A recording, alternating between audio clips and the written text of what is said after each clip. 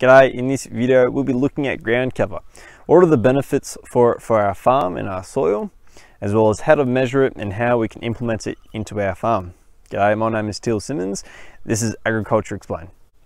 So as you can see behind me, we've got a fair bit of ground cover. Ground cover is defined as anything covering the surface of our soil. Now this can be plants, dead or alive. It can also be surface stones, dung, or even snow. And so ground cover is anything that prevents the erosive action of rain or large amounts of overland flow. Every time it rains, raindrops will fall from the sky, building up kinetic energy. When these raindrops hit bare soil or soil that doesn't have any ground cover, it transfers this kinetic energy into the soil, and this can cause the soil structure to start breaking up, which exposes our soil particles, which can be dislodged. As a result, the soil particles can be more transportable and be washed away, as you can see here. So water comes in and it washes away our soil. Now this is the basis of erosion, and it's really problematic when the soil that gets washed away is our topsoil, and most of the time it is. That's just the soil at the surface, but it's highly fertile and highly productive, as a lot of organic matter builds up there with our nutrients. And so the loss of our topsoil will result in a reduction in the functionality and the productivity of our farm. So furthermore, when it rains, the rain will hit the surface of our soil, if it's bare, and it will dislodge our soil particles. But instead of being washed away, another thing that can occur is that the soil will become dislodged, settle, but it'll form a surface seal. And so when that surface seal forms, it prevents water from permeating into deeper parts of the soil. And then it can wash away more easily. And so that will prevent water from soaking down into our soil, which prevents us from storing water in our soil for plants later on. So another big problem with a lack of ground cover is that it exposes our microbes to UV radiation, or UV light from the sun. Now this can kill or reduce the functionality of our soil, which is actually quite bad, because we know that microbes have a really important role in the breakdown of organic material and recycling nutrients. And so exposing our microbes will reduce their ability to make fertile soil. Now combine that with removing our fertile soil through erosion, doesn't mix well and creates a really large issue with reducing fertile farmlands. So the big issues that leaving bare soil is that it increases erosion, or makes it more easily for our soil to be eroded. It makes surface seals, which reduces soil infiltration rates, so the rate of which water can soak into our ground. And then it also exposes our microbes to UV light, which can reduce soil functionality. So as we know, this is a really big problem. We don't want to be negatively impacting our farm's fertility. So what can we do to fix this? Well, it's very simple, and all we got to do is maximize our ground cover. So when our soil is covered in a material, say it's a plant or plant matter, the rain will fall onto our plant instead of our bare soil. And so the plant will absorb the kinetic energy from the rain, and this is better because plants are more resilient, they can bounce back, and no harm is done to our soil. So after this, the rain will just fall off our plant onto our soil, where it can now be absorbed. Now this is good because it doesn't dislodge any of our soil particles, and it doesn't leave a seal, as the kinetic energy is pretty much all taken out of the raindrop. So the whole idea of maximizing our ground cover is to prevent the high kinetic forces of in the raindrop hitting our soil.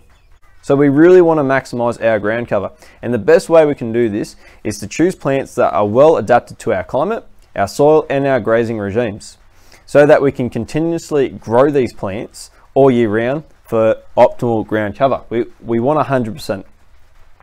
So for this, Perennial's perennial grasses are better. So these are grasses that are all year round for multiple years. It's best for them to have fibrous roots, so roots that branch out rather than having one big taproot. So furthermore, these fibrous roots will provide more soil carbon. It will also increase the soil structure as it will hold soil particles together, and it will increase infiltration rates more effectively than a taproot. Another benefit is when grasses have above ground runners, and so they can quickly spread across an area, increasing the coverage. So apart from protecting our soil from the kinetic energy in the raindrops, another massive benefit for having lots of ground cover is that it suppresses weeds. So imagine a weed seed falls in our highly fertile soil because we're making really good soil, and it starts to grow. These plants here will increase the shade and outcompete the weed. And so it can outcompete by taking more nutrients out and reducing light pretty much. And as we know, light's needed for photosynthesis, so it won't grow as well. It will also present a physical barrier to the weed. So this makes it harder for weeds to grow, hence reducing the population side of our weed.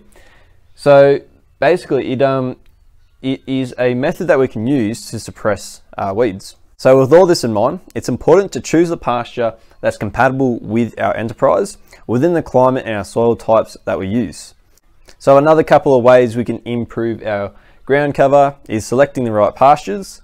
The use of legumes. Legumes are really important as it's a natural way of increasing the nitrogen level in our soils. We can also use fertilizers to correct nutrient deficiencies, as well as regular resting of our soil. This will really give our pastures time to bounce back after they've been grazed. So ground cover protects our soil, it protects our plants, but also it provides food to our ruminating animals. Now, if you don't know how ruminating animals work, we have a video explaining the ins and outs of ruminating digestion. But pretty much we grow more grass or pasture and we can feed more ruminating animals like cows or sheep. So if we want to measure how much ground cover we have, all we've got to do is make up a 1 meter by 1 meter square. We can use just any material, just make up a square. And we're going to randomly place it in 10 different locations within our paddock or the area that we want to test. Now we want to do 10 different locations so that we can average out all our results. This will improve the reliability of the results. So pretty much if you put your square in the only bare patch in your whole paddock and we only have one result, then you could say that the whole paddock is a bare patch. Or if you have the only patch of ground cover, 100% ground cover, and you put your square there, then you could say that your whole paddock is 100% ground cover. Now this isn't reliable, and so we have to use 10 or a high amount of trials to get a high amount of results so that we can average them out and get a reliable result. Now this is so that we get a bigger picture of what's really going on in our paddocks. And so what you do, you throw your 10 different grids anywhere in your paddock randomly, and then you just you can estimate it, or you can really work out the amount of ground cover. But what you do, I just did this quickly, make up 4 quadrants and then roughly estimate how much of those are full. So it's about, I'd say 65% of this is full. So say that is ground cover, these green bits, so that's 65% full. Now this is quite poor ground cover. If this was real, all of this here would be eroded, all the microbes would be exposed to the light, to the UV light, and you'll also get your surface sealing there. At a minimum, we should be trying to achieve 85% ground cover so that we can prevent erosion. But this will depend on your soil type and your soil texture, to which extent your bare soil will be eroded. Now, we should be trying to maximize our ground cover regardless. So we should be trying to have 100% ground cover. Plus, the more ground cover we have, the more feed we have for our animals. So there's really no downside. So knowing the amount of ground cover we have on our paddocks, we can then make an informed decision on how aggressive we have to be with trying to improve our pastures. Even in horticulture, where we don't need the pasture forming our ground cover to feed our livestock, but it's still important to have ground cover, as it will protect our soil and our microbes, and it will also suppress weeds. In horticulture, you don't have to use plants for your ground cover. You can also use mulch or other means of protecting the soil. Now, another way we can implement ground cover into our farms is using them to protect our drainage lines. So drainage lines are channels in which a large amounts of water flow through at a high rate. By having really thick ground cover in these areas, it prevents erosion, as these areas are really prone to erosion. So the thick ground cover can capture soil particles as well as fertilizer runoff, which could have been transported into our waterways, which would pollute and decrease water quality. So by having good ground cover in our drainage lines, we improve our water quality, and hence can improve our farmland productivity. So these areas can be fenced off to prevent livestock from entering, and then it will also give us the control as to when we can graze these areas. So there we have it. Ground cover protects our soil from erosive action of water, either through rain or over land flow. It protects our microbes from UV light, and even helps us to store water by increasing our infiltration rates, provides feed to our livestock, and also helps our plants to grow by suppressing weeds.